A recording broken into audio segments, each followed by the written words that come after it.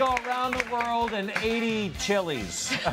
What? We're here to discuss the science of hot sauce. Is Dan Kohler. Hey. Hi, sir. Dan. Hi. Hey. I hear you guys are already dipping in. So Yeah, go we are. ahead. We'll It's get so to what hot. these are. I want you to start Love diving it. in. Okay. Chili peppers are fascinating. What makes them hot is a chemical compound called capsaicin. And capsaicin binds to the pain receptors in your tongue and sends a signal to your brain that your tongue's on fire. It's not.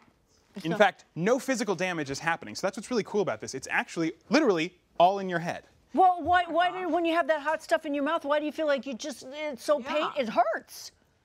You tell your brain that it doesn't hurt? So, and how do we get rid of that? Yeah. If you are scared of things that are too hot or you really don't like it, most of the capsaicin is in The seeds? the seeds and the ribs. It's mostly in the ribs. So here's how you get rid of that.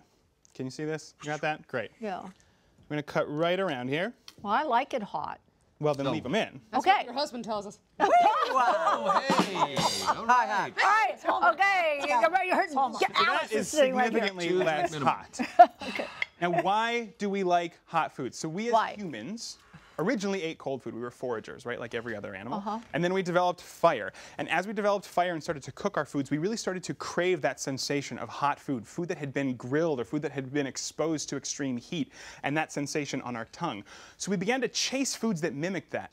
Capsaicin in your brain mimics exactly the sensation of fire. There's just no physical damage. Now, we are the only creatures on Earth that actually do this because most animals either don't have the pain receptors to even acknowledge that they're eating something spicy, or the minute they bite into it and they taste that chemical, they think they're eating poison. Capsaicin was most likely developed in the botanical world as a poison. The plants don't want to be eaten. They want to prolong their lives. But I have a question. If this is all in our head, right? Yes. You said this is all in your head. It is. My son can eat the hottest thing on the planet.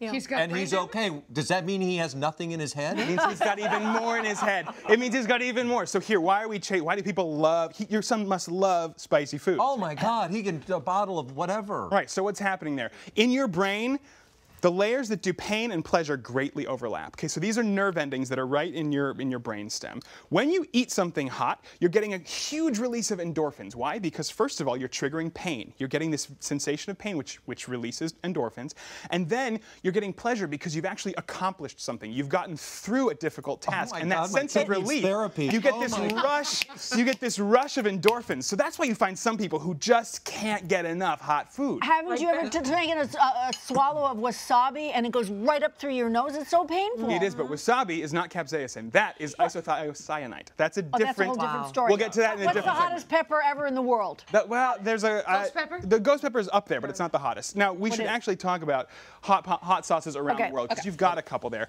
They're not unique to one country. In America, we have things that are laced with vinegar. Debbie. As you move south, you start to cut the vinegar and add really some smoky chipotle peppers. Now, peppers went from South America across the ocean with the Spanish conquistadors. They brought them to northern Africa. So you have that. You've got some harissa, and that's what we have right here. My brain is telling me This it is hurts. really good.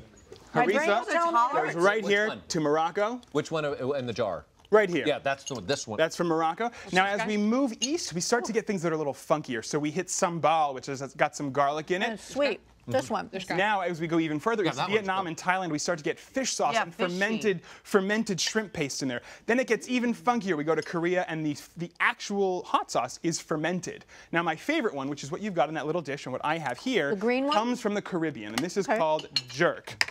So I'm sure I seriously have a. I know you have your thing to get through, but my concern is this: Please. my son loves hot stuff, and if it really is just sort of in his head, what does it do to his body? Yeah. Like, Because am it I burns like? your At what point stomach. is his gut going to be rotted out Yeah. because he eats so much hot food? Well, but this is the interesting thing about it. Like I said before, there's actually no physical damage from capsaicin. It is. Even in your It binds intestines? to, it binds to your pain receptors, but it doesn't actually cause physical damage.